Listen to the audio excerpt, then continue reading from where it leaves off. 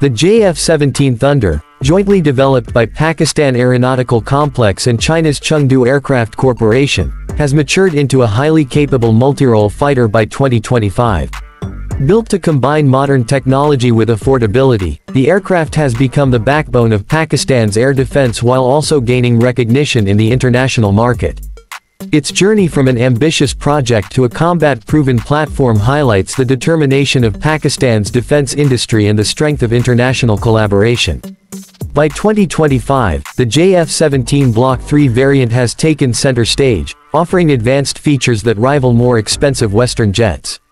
It is equipped with an active electronically scanned array (AESA) radar, giving it superior detection and targeting abilities against multiple threats. The aircraft also carries advanced electronic warfare systems, enhancing survivability in modern battlefields.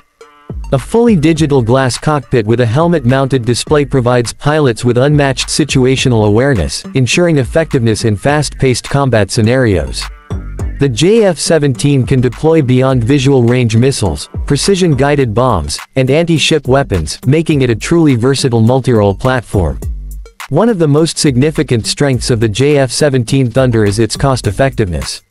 With lower acquisition and maintenance costs compared to other fighters, it appeals to nations seeking modern air power within limited budgets. Its growing export potential has positioned Pakistan as a rising player in the global defense market, further strengthening the jet's reputation worldwide. The JF-17 Thunder in 2025 is more than just a fighter aircraft. It is a symbol of resilience, progress, and innovation. It continues to safeguard Pakistan's skies while proving its value internationally.